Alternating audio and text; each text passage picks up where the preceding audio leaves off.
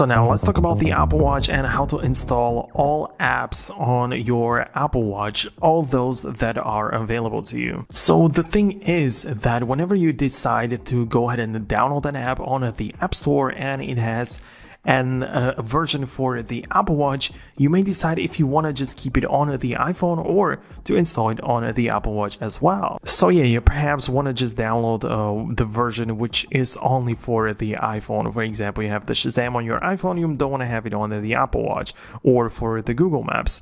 Like here, you can just hold down on it to edit apps and to remove it, but how do you bring it back?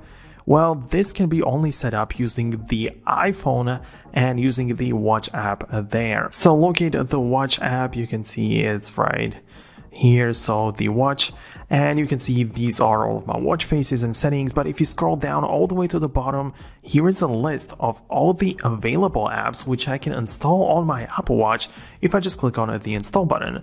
Those are all of the apps which I already have on my iPhone. So I did download Audible, for example, from the App Store to my iPhone, but to bring it to the Apple Watch, since it has an app which is available there, I can click on install and it should appear right there after it gets installed. So you can see right here it is just being installed currently, so it takes a while, but this is how we can bring it here to the Apple Watch. However, to not care about it at all, and simply if you download an app on the iPhone and if there is a version for the Apple Watch, if you want to just make it automatic, that means that you don't need to care and manually install the apps. You can choose that any app which has a version for the watch will automatically be installed there.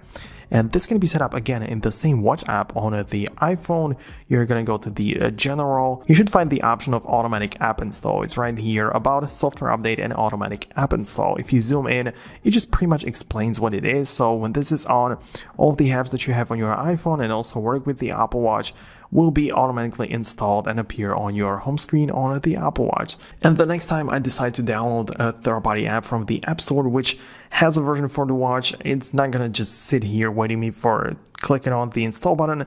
It's just gonna be like, it's just gonna show up there automatically, and this is just how it works. Plus, you also have the option to go to the App Store on your Apple Watch, which, of course, if you install app here, then it definitely just shows on the watch, but I don't really use it that much because for this you're gonna need to set up a password and some security measures, which I don't want to have enabled on my Apple Watch all the time.